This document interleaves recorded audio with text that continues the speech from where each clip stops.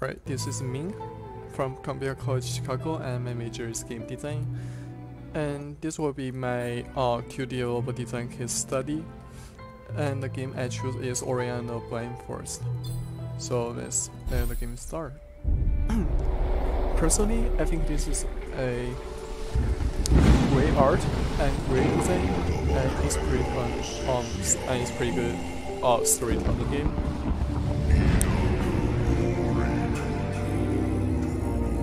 Once you start game, there's a scene, and then it tells you who the character is and how they start and what's the story behind it.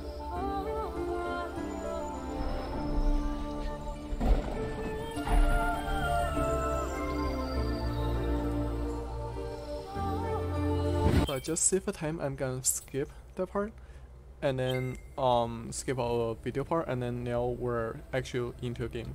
I cannot move. I'm trying to move. Alright, I can finally move. And WSD to control. When you press S, it's kind of crawling down. And when you press W, and you actually look up. And whole camera view is moving up. Press space to jump. And you can just jump like a little bit. Or you can hold space to jump higher. But it's kind of confused when you just start a game because it's kind of like you don't know where to go. And right here you can see all those red spikes and showing red is signal of danger. And then once I try to go there, and then I'll be dead. And you can see those like -1 for health. Tells you should not go there. Okay, so that way doesn't work. I'm gonna go here. And then right here, I cannot go through, so I have to find some key, which is space to jump. And right here, I have to press space. And it's like, wow, that was really high. And then that gives you a hint. Hold space to jump higher. Alright, and it is easy enough. And then, I do not know that spike can hurt me. And I don't know what that spike's for, but I've been to the spikes down bottom before, so that might hurt me, so I'll try it. I got killed. I think this game is not really clear about showing the damage and what to touch and what to not. And I cannot jump to a second bar. I don't know I should do that or not, so hold S and then press space to jump through. So that tells me I can go up and or down. I think this is the only way I can go. And then I do not know what that blue thing I have the bubble going up is for. So I'm just guessing that might be some kind of benefit stuff, but I have to unlock later.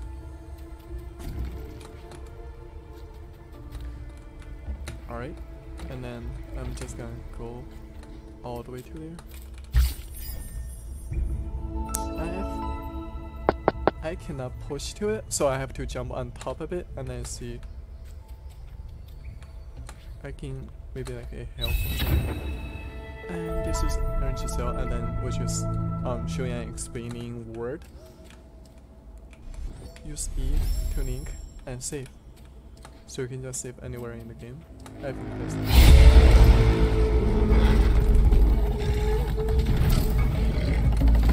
this tells me I have to hide. I have nowhere to fight here, so I have to go around.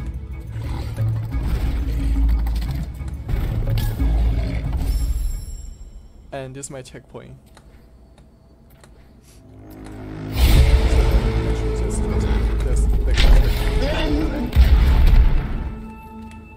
And this tells me every monster got killed will have those like a light, and which are the ability points. So it's kind of like a tutorial because you have to know where to go. And oh yeah, there are a lot of Easter eggs which is hiding, and you have to like find those and gain a huge reward. Right now they changed my move speed to really slow, like a walk instead of the running. I have to use my mouse now.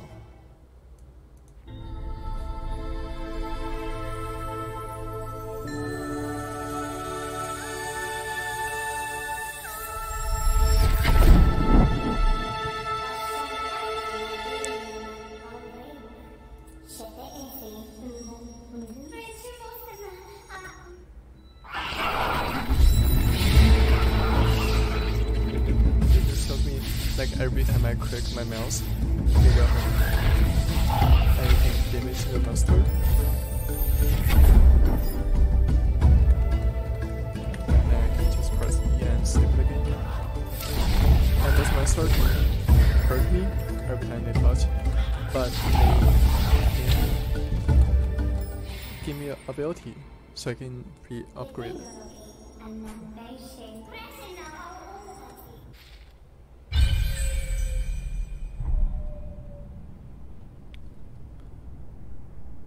Right, so this is a map which is I can find. I have to collect all those stuff, and then there's like new mission which is try to find this.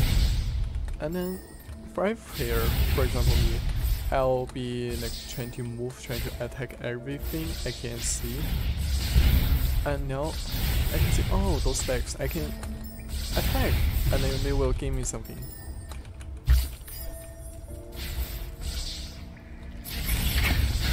And that actually turns out a monster can damage me, so I have to watch out the bottom or top. And this is actually a good thing, but they are not showing in a really good way. It's like a hair jump.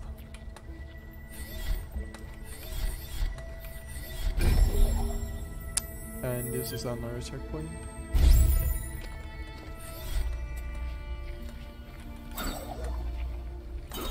I can hold space to jump even higher.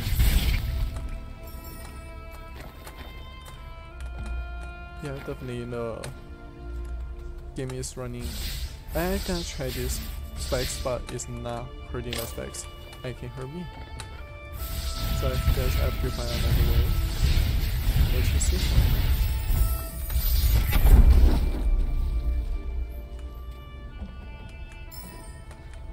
Alright, what should I do? I cannot go through there, and then I can, oh, when I touch on there, it shows me I have to hold shift to grab, otherwise I cannot go through there.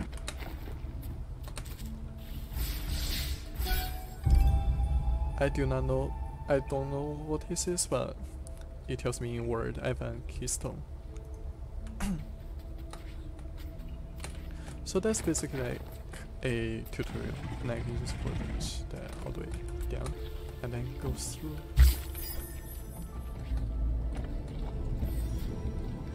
And this is a door, it's definitely closed, so that means I need to find a keystone to open the door. Lucky I already find one, but I don't think that's enough, so I have to go other places, try to search, and find the keystone to open the door. There's another one.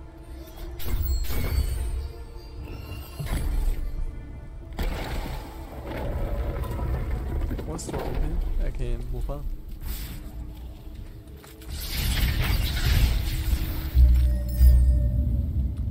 And this is actually like a sign or arrow points to where you actually need to go, but as a beginner I have no idea where I need to go, so I have to just look around.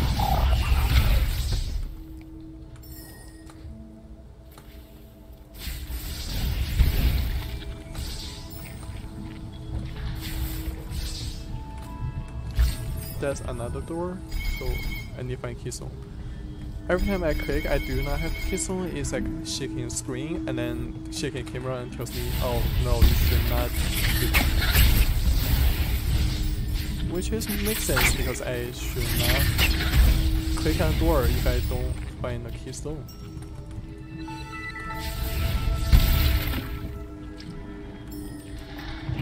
And those lights can follow the gravity and then just falls down. After you click on it, they're kind of bounce. So the purpose of this game is like try to be level and save the other tree. And then there's a lot of monsters can like traps can block you. And I have a shadow which is showing in the foreground because there's like a danger behind. You have to be careful.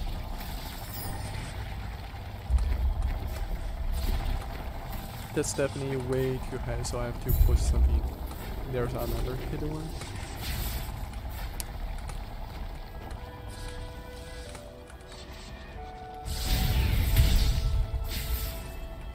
Okay. I cannot get up here, so that must be wrong. Let's try to go somewhere else to see.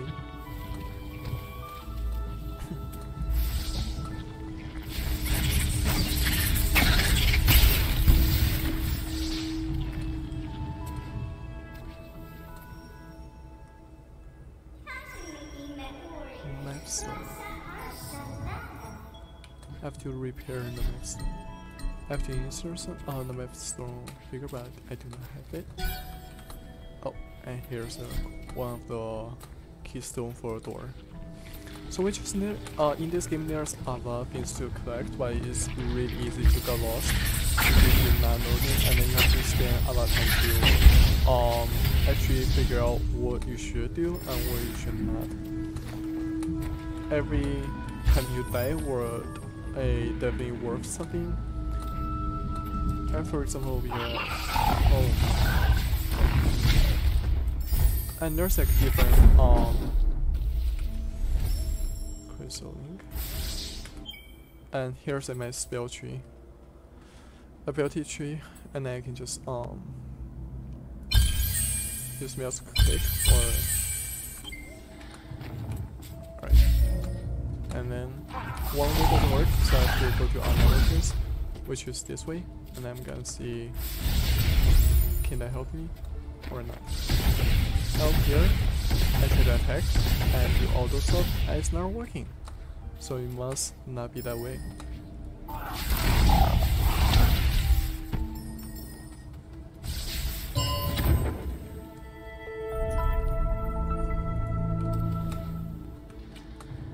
Cannot go off anymore,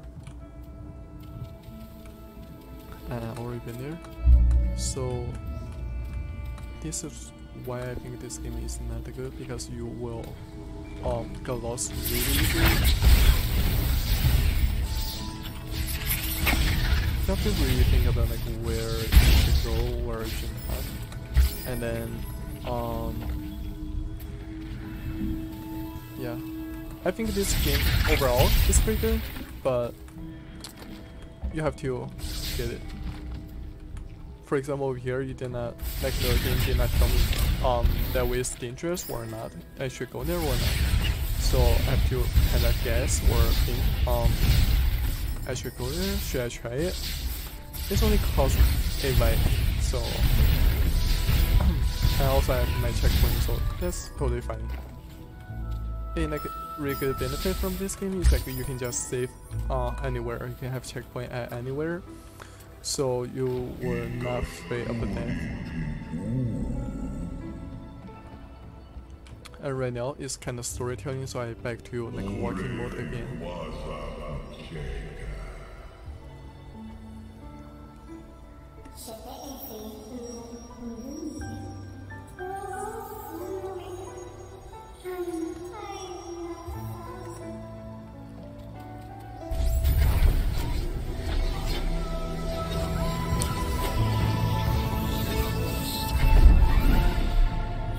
So now, give me another ability, which is on the wall jump.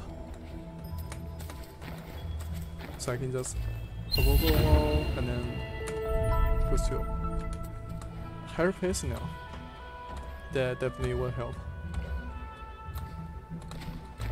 Otherwise, I cannot climb back up again.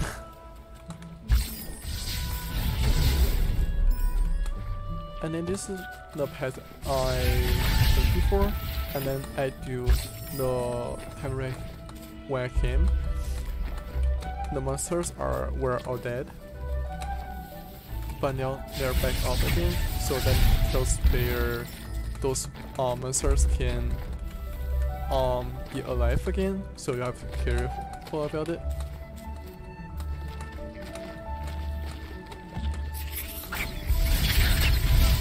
Personally, I think this game is really like a Super Meat Boy feel.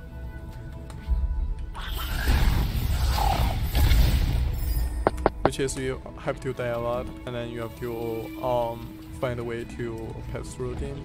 But only thing I like about it is you have ability to attack, and then you can skill switch, and then you can do a lot more stuff compared to Super Meat Boy.